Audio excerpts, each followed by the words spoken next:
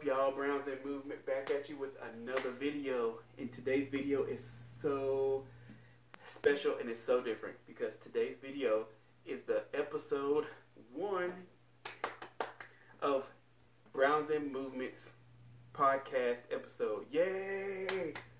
Ooh, thank you. Thank you. Thank you.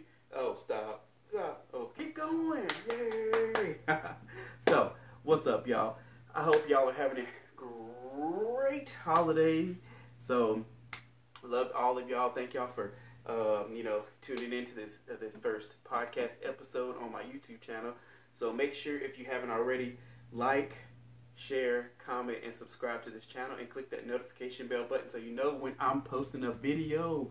Yes, and so I'm trying to be better about posting more things, and I've been posting a lot more of the short videos to get y'all amped up and get y'all knowing that I'm still here. And so I don't know if y'all have seen past videos, but some of my other videos I've told y'all in the past is I've told y'all that I have a love for a lot of things. So I'm not just all about fitness and yoga and hiking. I also love art and cars because my actual degree, my Bachelor of Science degree, is Industrial Design of Product Design, and I have been a huge fan of art and sketching and design since I was a little kid. And I taught myself how to draw, and I just got better throughout the years.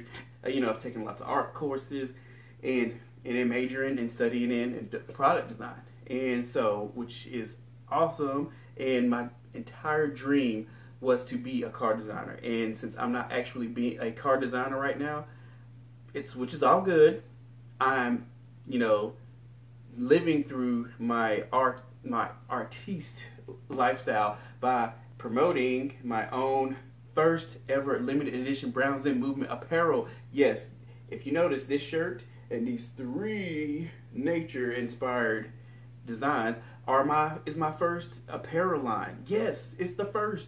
So right here you have the sky blue, grassy green, and you've got forest green. So I chose these first 3 colors to launch my Browns and Apparel shirts in these colors because they are inspired by nature. And I'm a big part, nature is a part of all of us, not just myself, but it's all of us. And a lot of my workouts and inspiration is through nature. So that's why I wanted to be different, because I love being different and I love changing the game on different things and doing what I love and bringing it to y'all, into the world.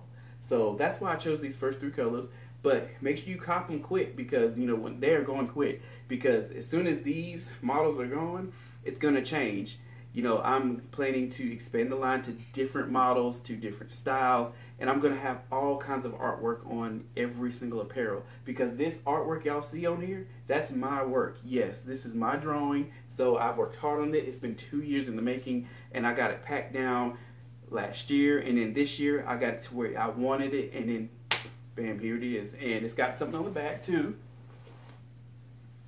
Bam. Yeah. So, alright. So, if you want to cop one of these limited edition Browns and Movement apparel shirts, make sure to comment down below, or you can email me at brownsandmovement@gmail.com, or you can message me on one of my Instagram channels, which is the one Browns and Movement on Instagram, or brownsand.apparel on Instagram. So I have 2 Instagram channels. So make sure to contact me on one of these platforms, and I will mail you a limited edition shirt. And the shirts do cost $20, and it's $20 well spent, because from the reviews, out of the 50 shirts that I've already sold so far, I have gotten nothing but great reviews, and people are already telling me they can't wait till I release more colors, more styles, and everything. So get ready, y'all, because this is going to be a movement revolution. Yes. So let's get into today's video, the topic of today's video. So as you've seen from the thumbnail, what we're talking about, and I wanted to expand my channel to talk about cars as well, because I have a love for design and cars. So today's topic on this first episode of Browns and Movement Podcast Talk, yes, we're talking about the 2023 Kia Sportage. And if you haven't seen the reveal of it, definitely check it out. I have been a fan of Kia for a long time, and I knew back in the mid 2000s that Kia was going to be great, and people just had to stick with them. And I'm all for sticking it and hanging it in there with the underdogs. And Kia and Hyundai have really progressed entirely. So give them credit. Now I knew I was right. My predictions were right. So I do actually own a 2011 red Kia Sportage. Beautiful vehicle. I still have it. I still drive it. It's 10 years old, and I love it. Actually, it's 11 years old because I bought it in 2010. So, and I love the vehicle. Nothing but great things about it, and I'm not planning to give it up because it's paid off, and I love it, and it's still a beautiful vehicle. So, but I am a fan of this 2023 Kia Sportage, and they revealed the 2023 Kia Sportage in October. I think it was the 27th of October, I believe. So they revealed it then, but I wanted to make this video for so long, so I waited the full month to actually get my thoughts together, what I thought about it, because I am a designer, and I have a background in design. And for me, I love it because it's futuristic and it's modern at the same time. It's taken us, you know, we're on a whirlwind of a revolution of electrification in this industry of cars, and car industries are moving towards that. And cars are getting more futuristic styling. And if you look at cars 10 years ago, 20 years ago, cars, the design was there, but not where it is now. Design of vehicles have taken a tremendous leap forward. Some have taken leaps behind, but a lot have taken leaps forward. And Kia and Hyundai and Genesis are proof of how somebody can go from, you know, basic designs to being one of the top leaders in design. And Kia is doing that, and I love how Kia is pushing the envelope, you know, opening that envelope and letting butterflies come out and make it into something different. Because the Kia Sportage, its nameplate maps all the way down to the early 90s, and the 2023 Kia Sportage is the 5th generation of this vehicle. Yes, and the 2011 Kia Sportage actually began the Sportage's revolution into a new level of design, and that's the one I own, of course. And then when they redesigned it in 2016, they took it to an even another level, more premium level. And then now they've got this 2023 model, which is the 5th generation. They've really taken it to the next level. Because one thing I do love that Kia does with the Sportage is they make it stand out. They don't make it blend in. It stands out, and regardless of what people think, it's going to stand out. Because I feel like even from the first generation in the early 90s, the body on frame Sportage, it stood out. The second generation stood out. The third generation stood out. The fourth generation stood out. And now this 5th generation is standing out even more. And one thing that Kia did that I'm so glad they did, I'm so glad that, actually it's many things they did. I have always wanted the Kia Sportage to be the biggest SUV, CUV in the class. And what did they do? Kia Sportage is now in the top of the compact SUV class. It's the biggest SUV in the class. The length has grown 7 inches long, and the wheelbase is now 108 or 109, depending on if you round it off. But it's so awesome, and the rear legroom has increased. The front legroom has increased. They increased the entire body. Now, the platform that the 2023 Kia Sportage is on is the NQ platform, which is the NQ5, meaning 5th generation. And the NQ platform, the Sportage also shares its platform with the Sorento and the Kia K5.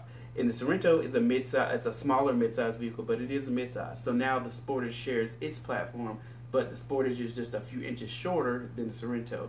That's why the Sorento has a third row and the Sportage doesn't. But the Sportage is now the biggest compact SUV, CUV in the class, which is good. Props.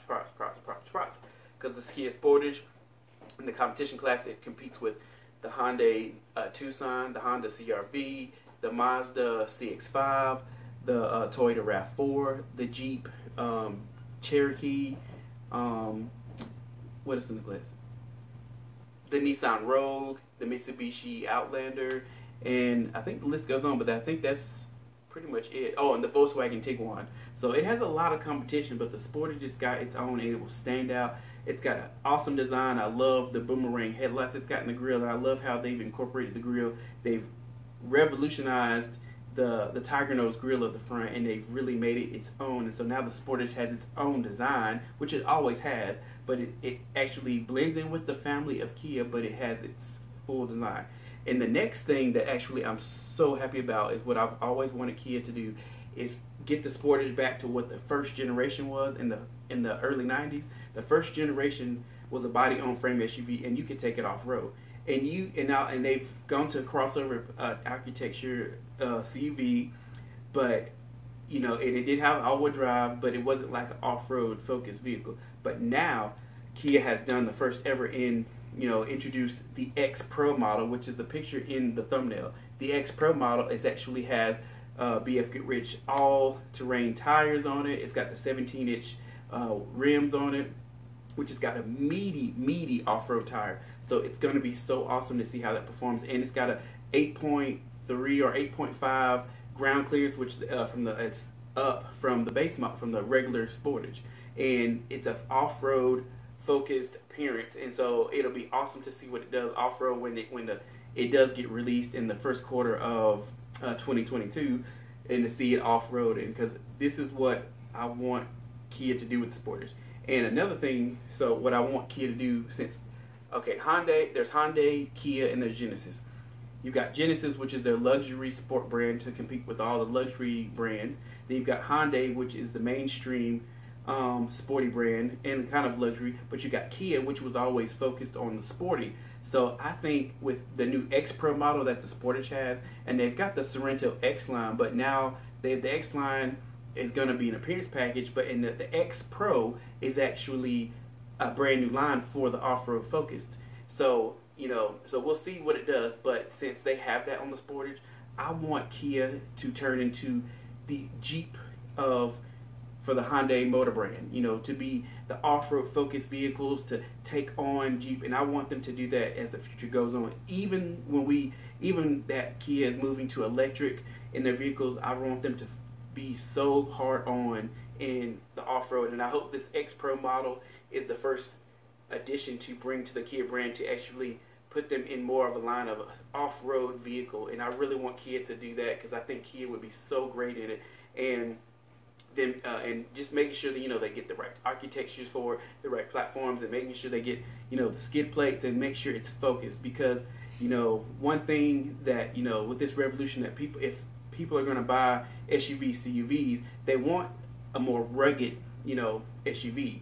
And I will say the Ford Bronco Sport is proof of that you can take a crossover unibody platform and make it off-road focused. And also you can say the same thing for a Jeep, because the Grand Cherokee, the Cherokee, the Compass, and the Renegade are all crossover vehicles, or actually, well, they are crossover vehicles, but they're unibody platforms, and you can take them off-road. So them and the Ford Bronco are very much proof that you can take a unibody platform and make it off-road focused. And I want Kia to be that one brand in the Hyundai motor brand, to be the off-road focused brand, to take Kia to the next level, because they are their own company.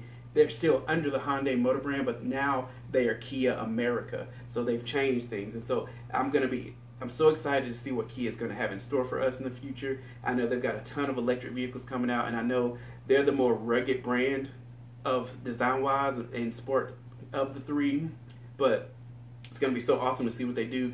And I feel like they've read my mind of making the Kia Sportage bigger and putting an off-road focused package on the vehicle. So I feel like they're reading my mind, and they're listening to me. So I love that. So let's stay tuned for what Kia is going to bring, y'all. So thank you for tuning in to my first episode of my podcast on YouTube, focusing on art, design, fitness, yoga, hiking, and all. So make sure to tune in for episode 2. I don't know exactly when I will be posting, each episode, but always make sure to share, like, comment, and subscribe, and click the notification bell button so you know when I'm posting a video. Because this round table, which is not really a round table, but this is my setup for right now. But stay tuned because I will be bringing something new each video, no matter what it is, art, cars, fitness, hiking, whatever.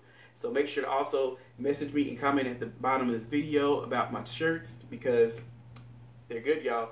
So thank you for watching.